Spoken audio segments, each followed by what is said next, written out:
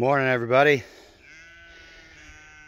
Taking a quick video to show you guys frost seeding, at least how we do it. Also, the video is used for me to get a break. It is 7:43, March 7th, Sunday morning. Trying to get some frost seeding in before church. You can see, well, maybe you can't, a nice layer of frost on everything. Looking at the coming days, this is going to be one of the last frost days for a while. Despite only being March 7th, we've got 60s coming up, and some nights lows are only in the mid 40s, some nights 50s. So the ground is going to soften. We'll undoubtedly get more frost days, and I'll go into our seeding mix strategy for that expectation. But you can see here, we are around the sheep, in with the sheep, and going to be broadcasting seed out in front of the sheep. So this is, for those who have just started following us, a reclaimed row crop field. So you can see row crops behind that tree line, our fence border, property line. Row crops over there. We're surrounded. It has been quite a challenge with how poor this ground is and then how financially poor we're starting out. We don't have some massive seed drill. We should have taken everybody's advice despite being new to the area and tried to get a relationship with a big grain farmer to drill our fields for us, you know, with their 15, 20-foot drills or more. But anyway, we use the sheep. We broadcast in the spring, normally, ahead of them, to establish most of this pasture. In the spring, no matter which type of paddock they're in, this one's high dry ground, or there's also low wet ground, and then there's degrees in between. No matter what, the sheep's, all the sheep hooves have the ability to push seed into the ground.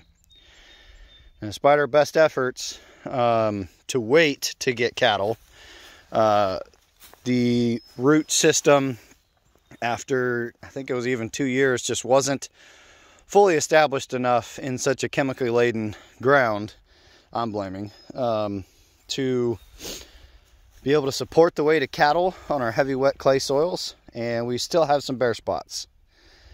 So what we do is we try to frost seed ahead of the sheep. We have quite a lot of good grass, but we also have, you can see there are some bits of lime grass. We've got some wire grass. Let's see, camera, finger, right there. And our fruit trees are somewhat struggling. If I could do it again, I would run at least 1.5 years of cover crops, very intensely drilled. And then I would put in our perennial blends. But anyway, to get to the seeding. So we have a nice carryall made by Doug Watson. And we throw a pallet on it. And it holds a whole bunch of different seed. Being beekeepers, we absolutely love the crimson clover. That's this bag here that says Nitrocoat. We got another bag there. Pretty cheap. We get it from Welter Seed. It's like 80 bucks after delivery. And it's a great seed. It will reseed itself to an extent, maybe 50% of the stand if you let it go to mature hard seed. Nice thing about it, it's still edible by the animals. They still love to eat it after it's mature. We have a mixture of what little perennial blends we have. There's chicory, alfalfa, crimson clover, white clover, of different varieties, alsike, there's brome and all kinds of stuff in there. And then we have our other bag that we just bought from Tractor Supply, the last one remaining.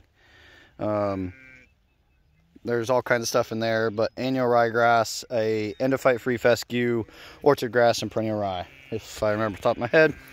We've got oats and wheat, and this one is cereal rye.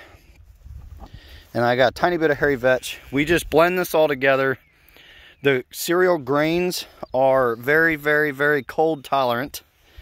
I'm not so sure about shade tolerance, but being cold tolerant, they're going to germinate and start growing, hopefully before these things get their leaves if I'm putting it in the shade.